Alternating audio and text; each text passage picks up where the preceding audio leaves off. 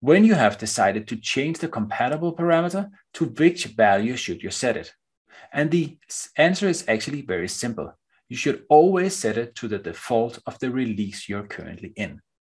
So if you're upgrading your database to 19C, hopefully you're upgrading to 19C, you should then set the compatible parameter to 19.00.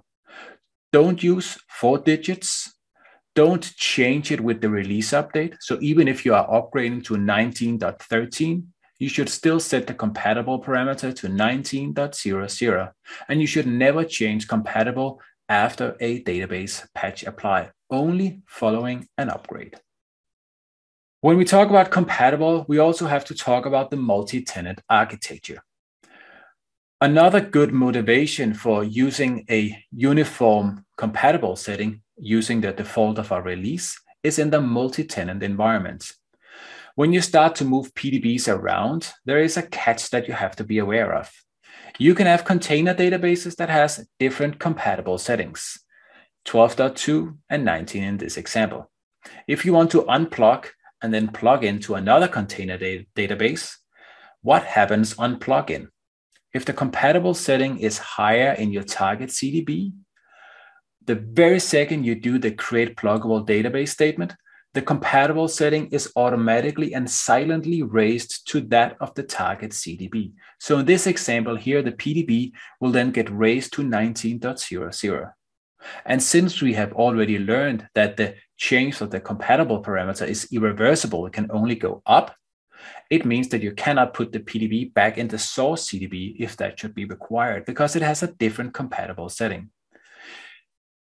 In your container databases, have a uniform setting of the compatible parameter, so you still have the freedom to move your PDBs around as you would like them to. When we talk about compatible, often we also talk about optimizers features enable, or actually customers mention the optimizers features enable.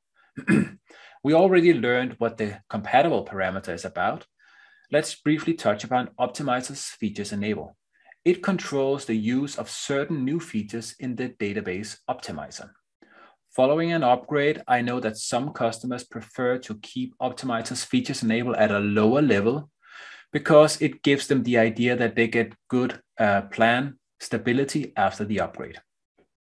You might be lucky in some situations to achieve that, but if your motivation is to have plan stability, you should look at SQL Plan Management, which is a much better fit for that purpose.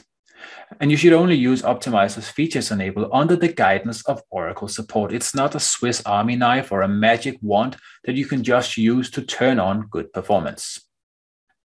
Now, we are the upgrade guides, and we often talk about AutoUpgrade. So how does AutoUpgrade behave when it comes to the compatible parameter?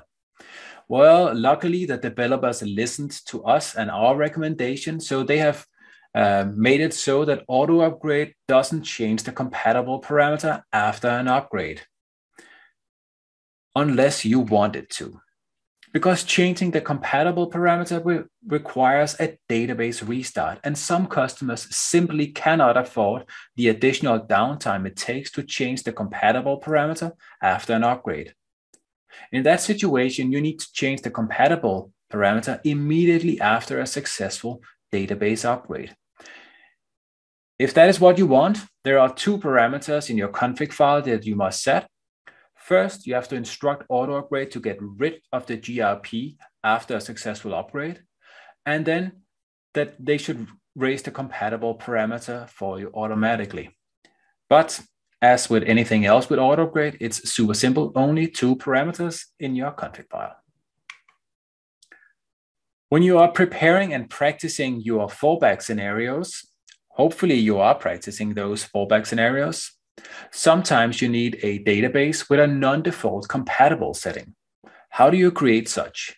If you just follow the wizard in DBCA, just next, or use a create database statement, you will end up with a database with a default compatible setting, which will be 19.00 for a 19C database. But sometimes we need a database with a non-default compatible setting. For instance, we needed a database with a compatible setting of a lower release. It could be 12.20. How do you get that? Well, in DBCA, if you follow the wizard, you have to stop at one point and click on the button with the init parameters. It'll take you to a different windows where you can find compatible on the list and then put in the desired value.